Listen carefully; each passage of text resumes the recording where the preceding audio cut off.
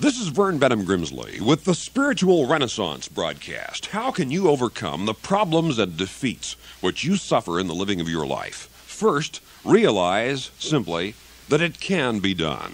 The famous statesman Benjamin Franklin had only 2 years of formal schooling, and during both of those years he failed at mathematics and could not comprehend Latin. But did he give up? Not in the least. And by the end of his life, he had mastered French, Spanish, and Italian, was a leading scientist of his day, and the foremost statesman in the entire world. He decided to educate himself, to keep his mind alive, to overcome defeat with victory, and so, if you will, can you, by living faith in the living God. Rather than feeling defeated by problems and challenges, be stimulated by them and permit the Spirit of God indwelling your mind to transform your thinking processes. Back in the early 1960s, the U.S. Peace Corps organization put out an unusual poster which read, "Trichinosis, encephalitis, snail fever, jungle rot. We think you'll find them more challenging than the sniffles. Take up the challenge." And did that sort of advertising pay off for the Peace Corps? It most certainly did. This tough-talking campaign, coupled with intensified recruiting on college campuses, nearly doubled Peace Corps applications in a period of just 2 years. In another advertisement, they said, "Your starting pay in the Peace Corps is 11 cents an hour. At the end of 2 years of service, you'll still be making 11 cents an hour." End of quote. Human life is never easy, and aspiring to live a great life is a guarantee of difficulties. But 2,000 years ago, there lived a man, a charismatic carpenter, who taught how to live through tough times on a hard planet. Jesus told his disciples, "If any man will come after me, let him deny himself and take up his cross and follow me. For whoever will save his life shall lose it. But whoever will lose his life for my sake will find it." Because the power needed to live valiantly through problematic situations is the very power of God. Nothing less will do. And it is by your faith in God you will discover and unleash the untapped potentials dormant within your life. The kingdom of God, said Jesus, is within you, and you are a son or a daughter of God, infinitely valuable and infinitely beloved. Real religion is the authentic key to real happiness in life, because religion fosters joy, authentic happiness. It means the positive approach to life. It sounds the triumphant note. It does not live in sniveling defeat, but in victory. Victory of spirit doesn't mean happiness that avoids all trouble, runs around it, folds up when trouble hits it, or when it encounters trouble. Real religion is precisely the power in life to find happiness in the midst of trouble, through it, in spite of it. Other ways to happiness: thoughtless, immature ways, sheltered ways, the ways of the Pharisees and the publicans that walk by on the other side of troubles or problems. All of these ways to happiness ultimately crumble. They die, they fold up, they simply cannot sustain themselves when trouble strikes. Only the truly religious way to happiness can keep a steady song singing in life, right through trouble, problems, difficulties of whatever nature. One of the greatest mistakes any person can make in his or her philosophy of life is to assume that trouble comes along as some sort of an interruption to the normal course of daily life. Trouble is not an interruption to the normal course of daily life. Trouble is the normal course of daily life. It's true. And if you make the mistake of beginning with the assumption that life ought to be absolutely untroubled, that the ideal life is the unproblematic life, you will not know what to do with trouble and problems when they come. Every disaster you will look upon as an intruder, to be resented, and because you begin with a false picture of life, you will soon discover that life cannot be lived upon that basis at all, because you have that false picture. Because disasters will come in upon you someday, as they come in upon all of us. Hardships will arrive. Adversity will climb your stoutest garden wall. Your ideals for an untroubled life will fall to pieces in disillusionment, because you began wrong with a wrong picture of life, a wrong understanding of it, and therefore it will end badly for you. Begin by assuming that life is essentially difficult, and that it's going to be hard, that it is going to be tough, that its fabric has many dark threads running through it. Now, is this a pessimistic, gloomy view of life? Not in the least. Not pessimistic, not gloomy, but the only basis, in fact, for lasting happiness. Suppose, by contrast, that you began with the ideal of pleasure only. That were your concept of human existence. No disaster, no trouble, no difficulty, only pleasantness and peace. That's what life is supposed to be, that's what it's going to be.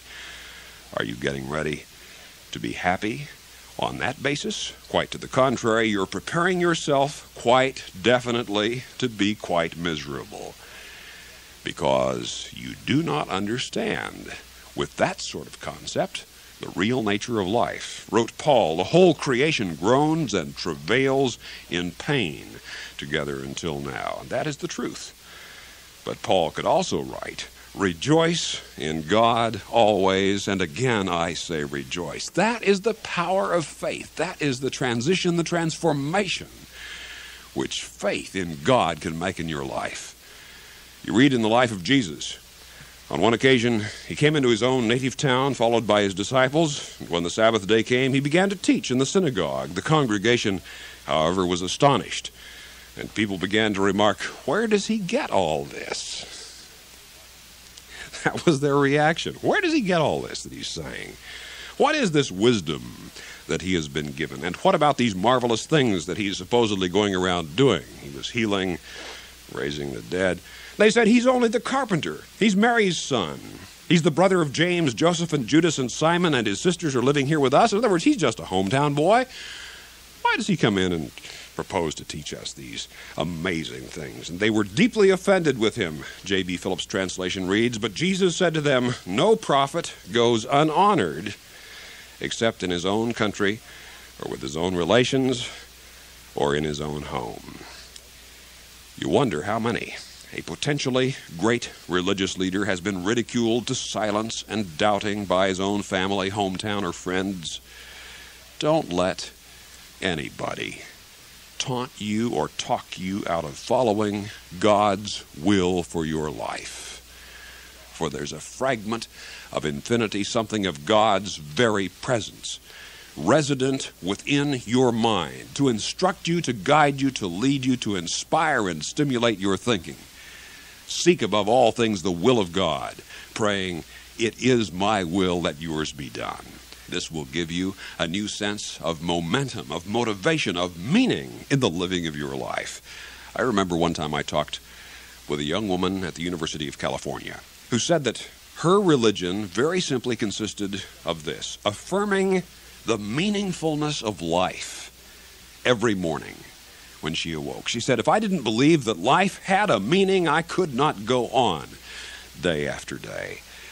Does your life have a meaning? Not merely a small, little, artificial, self-manufactured meaning, but a great and mighty purpose above yourself and beyond yourself. God has such a purpose for your life. It is the will of God, and you can and will find it if you will seek it. But you must seek. Said the Master, seek and you will find. Knock and the door will be opened. Ask and you will receive. Years ago, when the work of the old League of Nations was beginning to seem futile, the League of Nations preceded the United Nations organization. But when the League of Nations was beginning to fail, Henry Sloane Coffin asked the aged William Howard Taft, who had been long enthusiastic about the success and the potential of the League of Nations, what do you think about the League now? And Taft answered, you ought to know that in our world, the best things always get crucified, but, said Taft, they always rise again.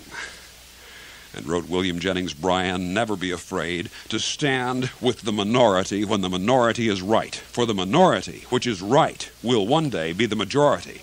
Always be afraid to stand with the majority which is wrong. For the majority which is wrong will one day become the minority. Do not be swayed by the vagaries of popular opinion. Seek above all things the will of God and the wisdom of God and the way of God for the living of your life. For a mighty ship A sail upon the sea is not navigated by taking a vote of the crew, but by taking a reading of the stars. Seneca said, "There is nothing which persevering effort and unceasing and diligent care cannot overcome." And Ovid wrote, "Endure and persist, and every pain will turn to your good." This is vital living. This is valiant living, living as you were born and created to live, courageously. As the son or daughter of God, you really are. You are of royal lineage. You are kin to the Creator. Martin Luther was threatened, excommunicated, ridiculed, misrepresented, and stood in danger of sudden death from his religious enemies. Yet he persisted, and he said, "Here I stand, I can do no other." John Wesley was driven from his congregation to preach in the streets where mobs threw stones at him. People spat in his face, and yet there he stood, preaching on. Your spiritual forefathers were often whipped through the streets. They hid in the hills from enemies who wanted to kill them. Men and women were burned to death for daring to put the Bible into print in a language which people could read and understand. Men and women for centuries have had to stand fast in courage for their faith, for what they believed. Will you have that courage and faith in this hour? If situations seem difficult, if problems seem hard, remember that you were called to the kingdom for such an hour as this. This is your time upon this earth. Give it everything you have, and give it all to God with the prayer, "Not my will, but your will be done." It is my will that yours be done, and all things will become as new for you. And then write to us, will you, at the Spiritual Renaissance Institute. The mailing address, Box 3080, Oakhurst, California, 93644. We want to hear from you. I've written Finding God, Getting to Know God, Growing Spiritually, 7 Principles of Prayer. All this literature, yours free, no cost, charge, or obligation, when you write to the Spiritual Renaissance Institute, Box 3080, Oakhurst, California, 93644.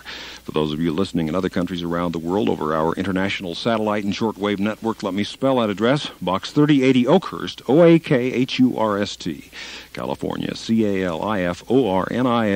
93644, United States of America. This is a non-sectarian, non-profit program proclaiming the dawning spiritual renaissance, the fatherhood of God and the brotherhood of man, the worldwide family of God.